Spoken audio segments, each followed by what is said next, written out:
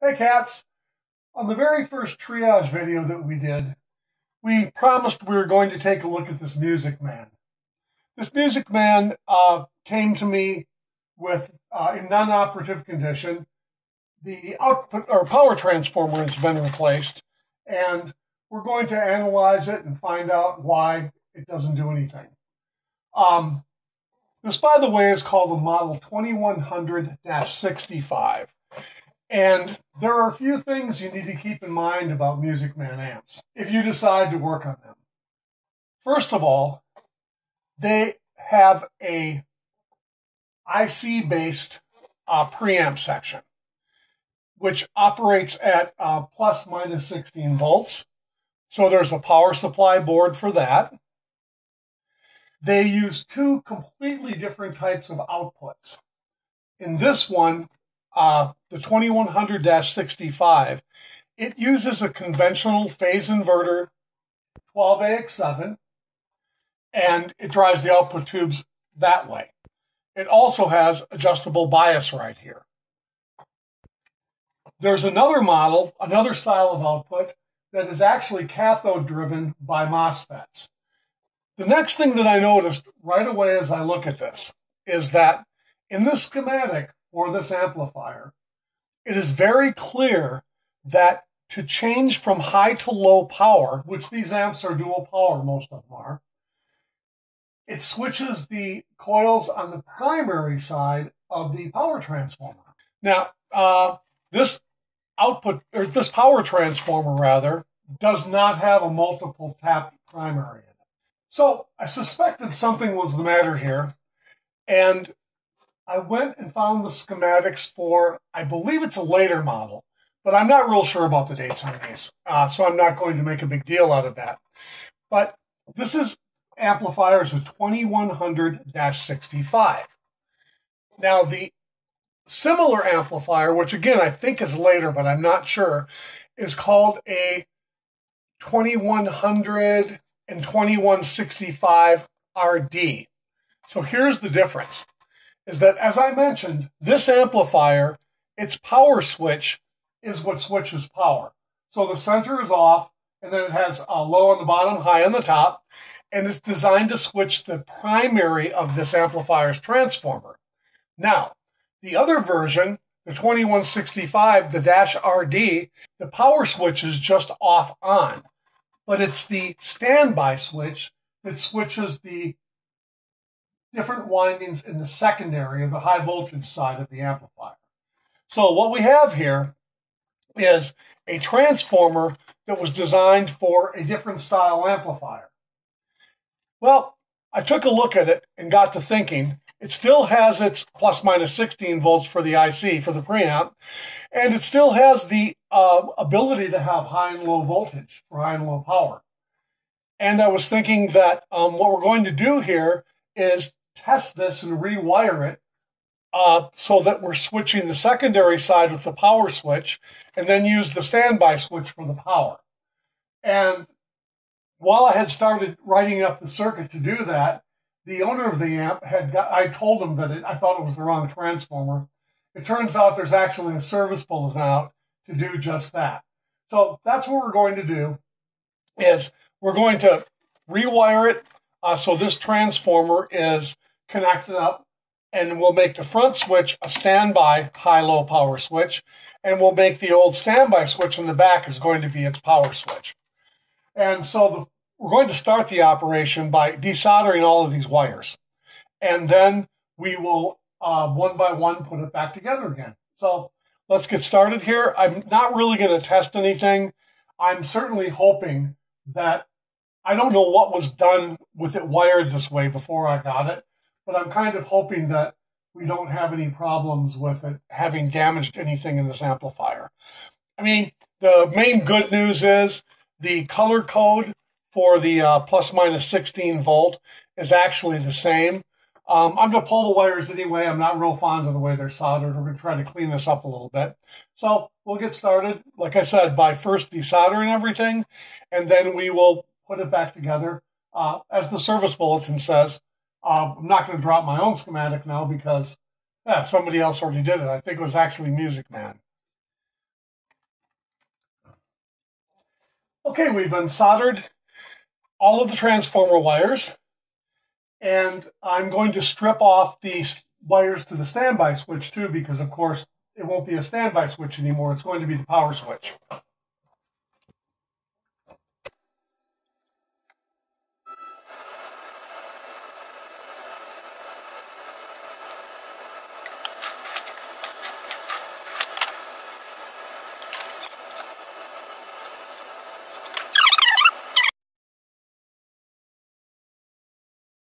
Okay, there we go. It's all stripped out and ready to resolder again. And what we're going to do, I think, is probably do a little bit more twisting and making these wires a little bit neater, and keep our fingers crossed and hope that when it's put back together, it's going to work. All right, well, it took a few minutes and I learned a few things. First of all, I have our wires separated on the transformer, and I found out that this model has another requirement besides changing the front switch to a standby switch and the back switch to a power switch. And here's what it is. When we take a look at the schematic for the 2100-65, the original power transformer, as I mentioned earlier, was tapped in the primary. So to change the voltage, you were actually changing the number of windings in the primary. So it changed the voltage of everything in the secondary. In this case, we're changing the voltage only of the high voltage. So that means that before, when we changed the voltage to the power tubes, we were automatically changing the voltage correspondingly to the negative bias circuit.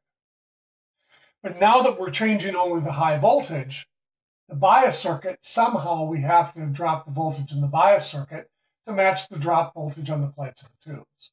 So what we have to do is we have to put in a different kind of switch. We have to put in a, this is called a double pull, double throw center off, and it's like purely a miracle that I have one of these. I don't use them very often. It's my last one, actually. And it's part of my, when Radio Shack pretty much went out of business, I bought tons and tons of parts from them at a great discount. At any rate, the switch that's in there right now is a single pole double throw. But what we have to do with this switch is not only switch between high and low power, we have to put a voltage divider circuit in so that it drops the bias voltage in half when we switch to the low power mode. So that's another little modification. Other than that, it's a pretty straightforward change. This switch that used to be the standby switch becomes the on-off switch. So we're going to wire up the primary to the transformer through the fuse, through the power, through the fuse. There's something else you'll find in these. I haven't tested this one yet, but I will. We have a little thing that looks like this, like some kind of a weird bulb or something. And what it is, it goes in series between after the fuse. And it's actually a temperature activated cutoff switch. So if something, I guess, starts to overheat or draws too much current over too long of a period of time, this will open up. I've never seen one in anything but a Music Man before, but for some reason they decided to stick this in, and if it's continuous, I'll probably stick it back in. So the next step that I'm going to do is remove this switch that we don't need and get it out of the way.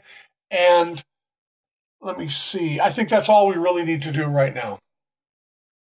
And then we'll start cutting the wires and get everything ready to go.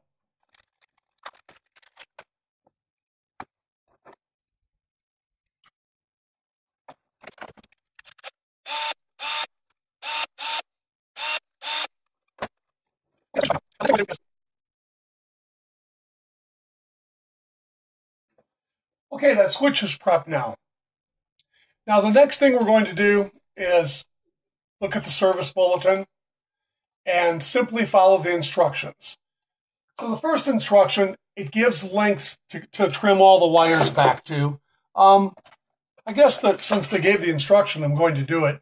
Seems like it would be a relatively easy thing to figure out, but this is a nice little shortcut. It tells us that it's hard to read because Music Man has put a stamp over the front of this. Just a second. Let's zoom in a little bit. says 6 inches for the black wire. And it says to cut it's called the black with the red, but it's actually a red with the black. Don't quite understand that. They want that at 9 inches. I think that's not too much different than it is. And it says to cut the brown wire to 5 inches.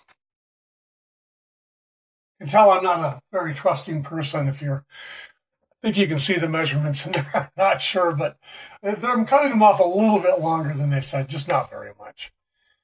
We go 5 inches for the red wire, 7 inches for the red with the yellow, 4 inches for the orange. I have no idea why I said orange instead of orange, but I did. 4 inches for the yellow.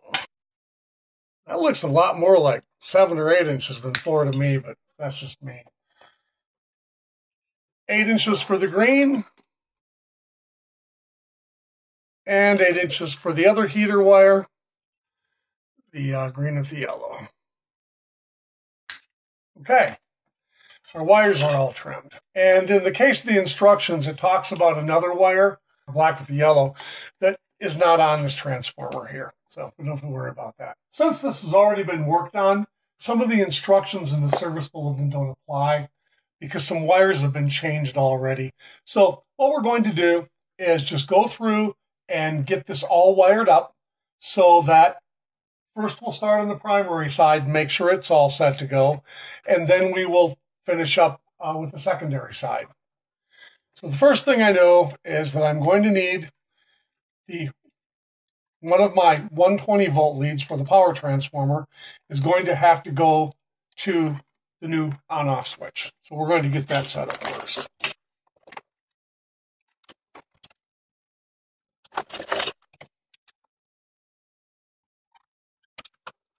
I'm just cleaning the solder lugs here.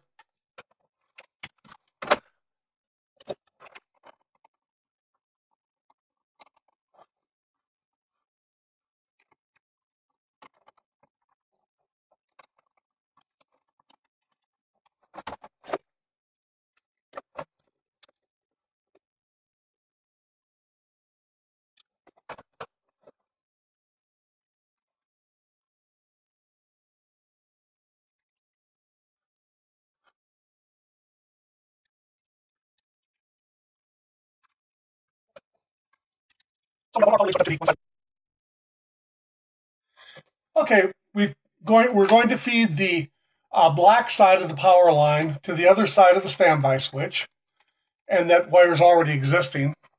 It only needs to be a lot shorter now.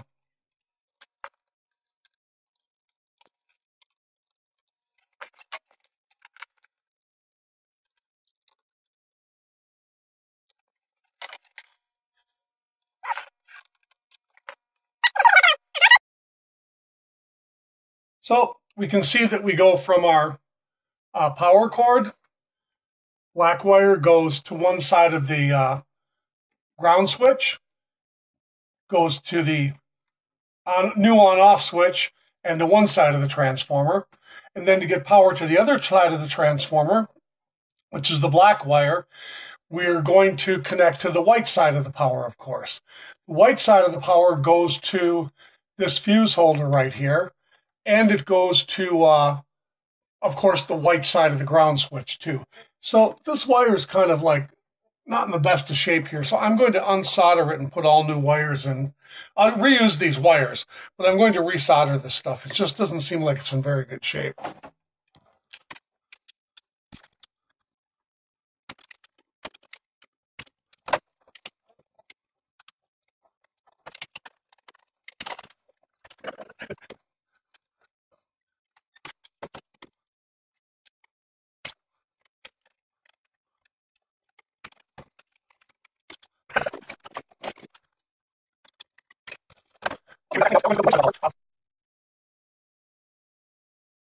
Okay, we've got that cleaned out. Now we're going to hook up the white side of our power. Gotta find that little thing. There it is. This little heat thing. Gonna strip it. we're going to connect that in series with from the fuse to the grounding switch, and then also to this terminal on the grounding switch, we'll connect the other side of our transformer, and our primary side will be wired. So the white side goes through the fuse, then through this thermal disconnect to the transformer, and the black side goes through the power switch to the transformer.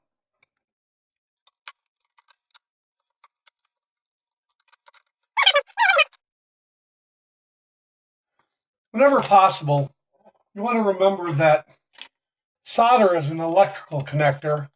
In this case, it's not supposed to be a great mechanical connector. So we generally want to try to bend the wires so that they are mechanically not going to fall out even without the solder.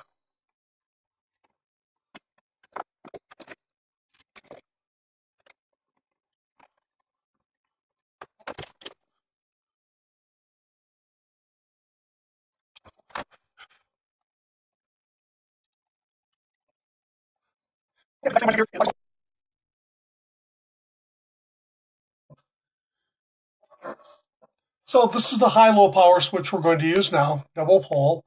I'm going to use this side for the high voltage and this side for the bias voltage.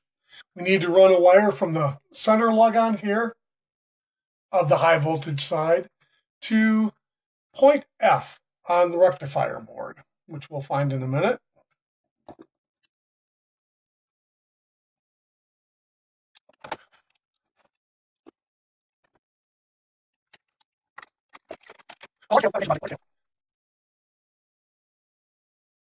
On a large-scale fabrication project, like building an amp, I would have a tendency to put a whole bunch of wires on and then get out the gun and solder a whole bunch of things at once. But this is a very step-by-step small deal, so I'm just soldering each wires as I go through the step.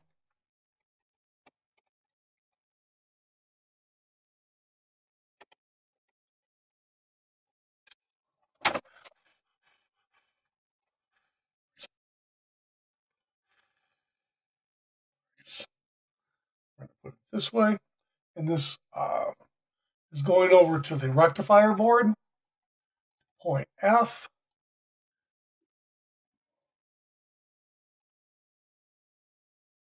Which is right here between these two diodes. I actually found out we're going to use this side for the high voltage since I soldered it on there, and there's already a groove here. So the switch only goes in one way. So that's going to be, the high voltage side will be this side.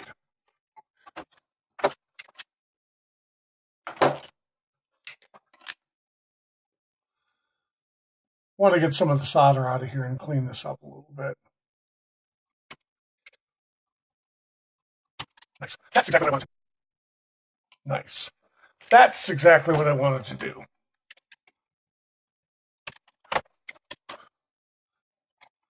I like tinning these wires especially. I like tinning these wires especially. This was actually in the amp, but I don't like the way it looks very well. Let's see if it tins up okay. The other ends seem to solder okay. Rosin and solder usually. The rosin and the solder usually will clean the solder up or copper up really quickly, which it did. It took a tin okay.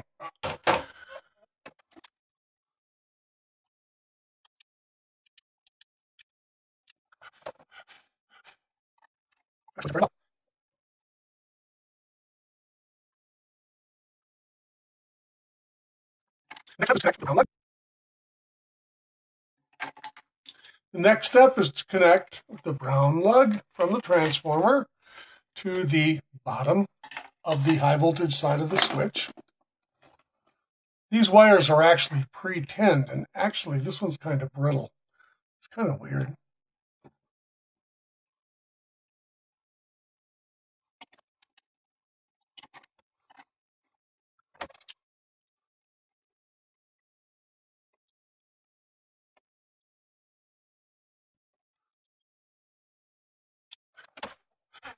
Oops, sorry, sorry. Oh, I magically changed clothes and everything. It's the next day. Day 6,000 of quarantine or something like that. Anyway, in the instructions for this, they want us to grab the power for the pilot light off of the high voltage B+. I put in a 39K resistor in series with it. Not in the mood to do that. Instead, I'm going to create a small harness and run the pilot light wires back to the on-off switch so it's running off of line voltage. First, I'm going to tin the wires.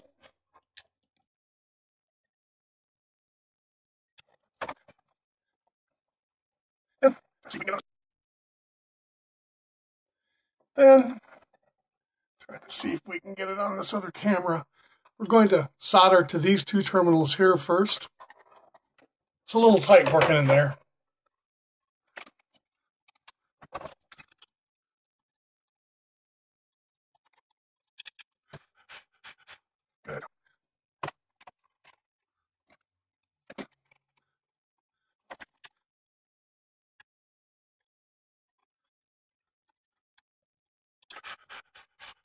Good. Good.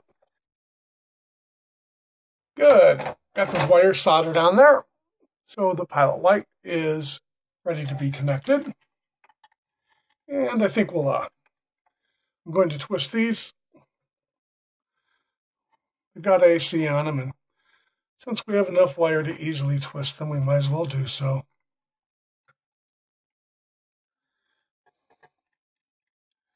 Run them close to the chassis. Not much current flow, though. So I don't anticipate there would be a lot of noise from these anyway. Okay, and where I'm going to connect is we need, of course, need to connect it to the white and to the switched black, from the power switch here. And so there's only one place I can actually get the switched power from. That is from right here. That's the only point I have. So I'm going to add one of the wires to there, and then the other one will cut off, and we'll just grab any of the commons around. It really doesn't matter where that comes from.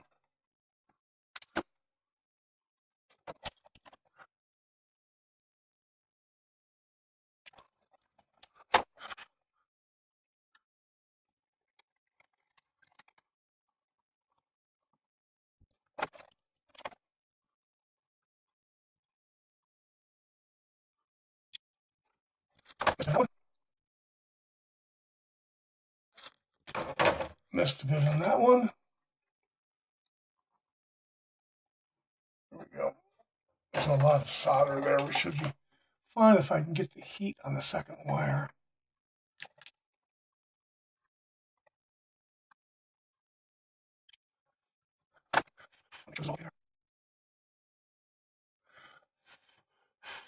Make sure this is all okay there.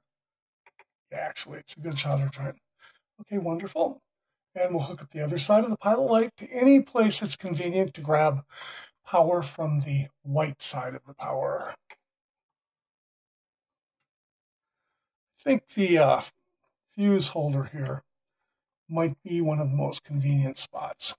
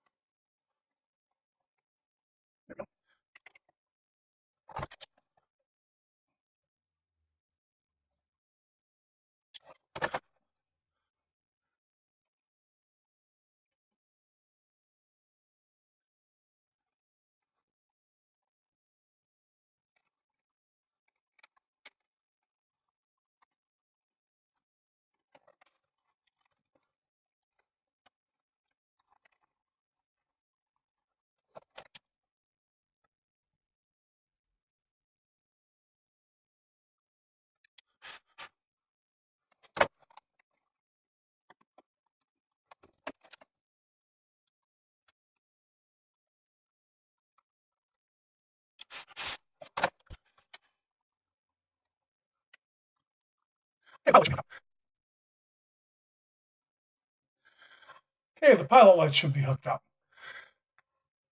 We have 2 of our 3 leads hooked up to the high voltage side of the transformer. So now we'll look through the instructions, and the red wire, the plain red wire, goes to the top lead of the switch on the high voltage side. Again, these are pre-tinned leads, so I shouldn't have to tin the leads.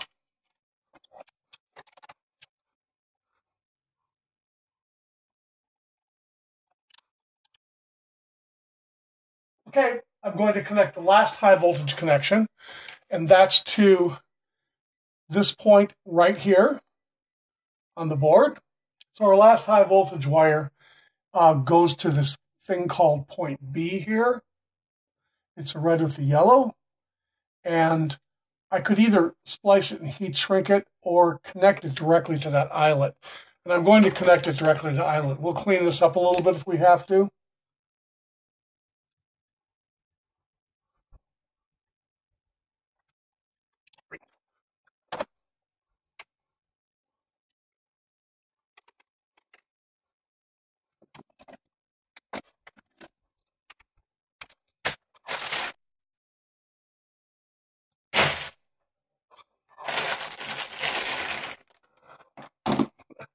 Just threw my wire strippers in the trash.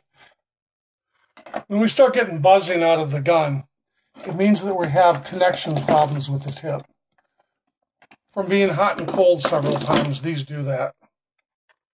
So the best thing that we do is loosen and tighten the mounting bolts, nuts, to get a nice connection again. It's very low resistance, so any poor connection in all the nuts greatly affects the amount of heat it produces. There we go. I think we're back in business again. Yep. I should recognize that sooner. Whenever this thing slows down and won't heat something, I probably don't even need to suck out the solder now. It's because it's got a bad connection. That's it. Solid. That's it. Solid. So that should be our high voltage. All right. So we have an orange and a yellow left to connect. Originally, or if this transformer was being used on the RD series, it would be a center tap to ground and then plus and minus from these wires. This produces a plus minus power supply from just 2 wires. So the yellow and the one orange are connected, and this other orange will heat shrink up because it's not going to be used for anything in this amplifier.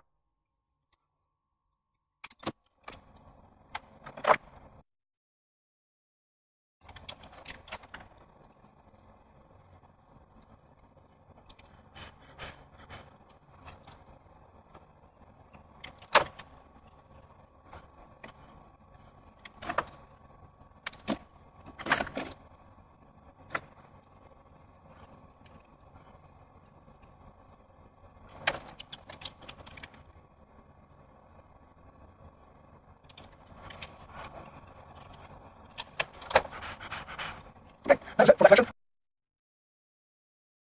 Okay, that is it for that connection. This black wire is too long. I don't like it. I'm going to, I don't want to mess heating up the diode again, so I'm just going to desolder this from the switch and make it an appropriate, a little bit neater length, I think. We need to cap this orange wire.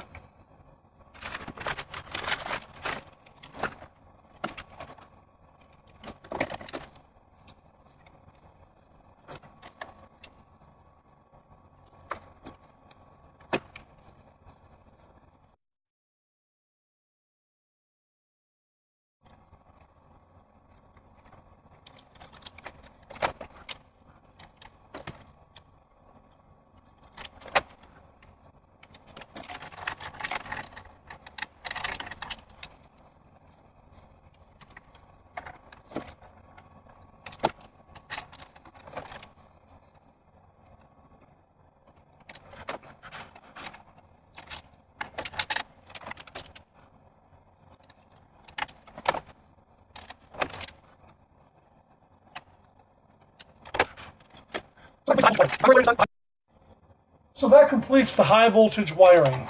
The primary wiring is done. The high voltage wiring is done.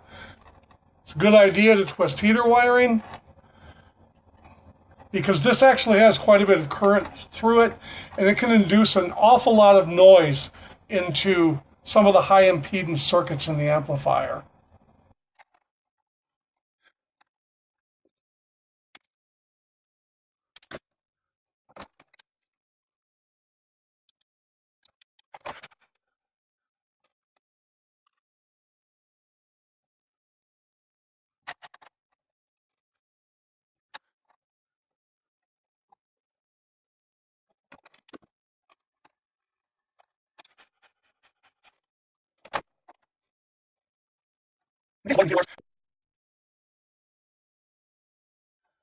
Good. We should be well connected here. What I'm going to do is get ready to do some voltage tests here, without putting the bias circuit in yet, because once I get those extra wires on the switch, if anything's wrong, it's going to be kind of a mess taking everything apart again. So I have a 12AX7 tube in, but no output tubes, so we don't care what the bias is doing right now, actually. It doesn't matter.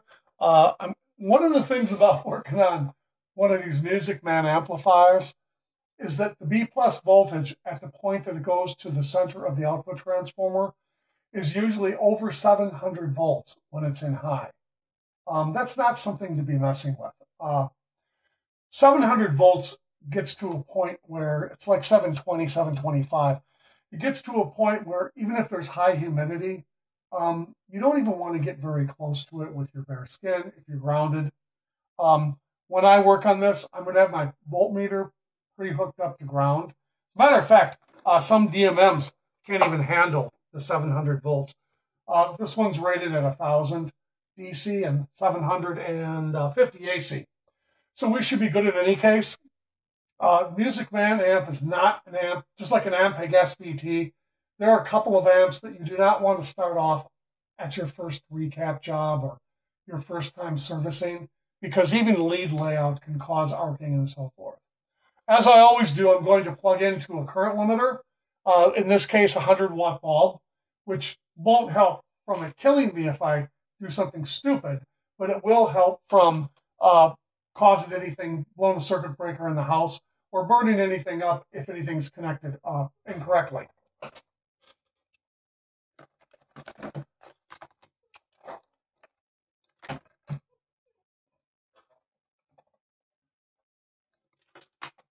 So first I'm going to connect the voltmeter up, and our initial tests are just going to be everything to ground rather than testing across anything. It'll give me an idea if we're hooked up okay. So I'm going to take my the negative lead on the voltmeter, set it first of all to volts DC, and then if we have to, and then I'll change it to AC to check for some of the stuff. This switch here is completely live with a tremendous amount of voltage. The center, I'm so sorry, the ends, one or the other, both ends are live, and then the center is where the voltage gets sent to the diode board. And really the first thing I want to test for is just voltage everywhere. So I'm going to slip the switch in here in its normal position.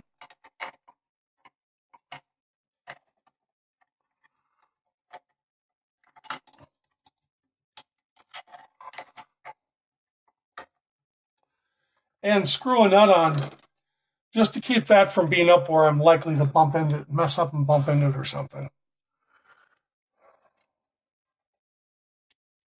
Because even if I got a shock between my fingers on one hand or my wrist and my hand, this will really pop you. I mean, all of them will. But as I said, this amp runs higher voltages than almost any amp you'll ever encounter.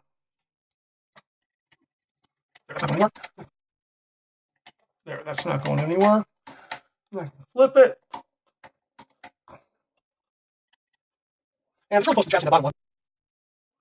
And it's really close to the chassis of that bottom lug. I'm going to bend it. If I can't do it here, when I take it back apart, I'm going to bend up those lugs They're very close to the chassis with this particular switch. Okay, I'm going to plug into the current limiter.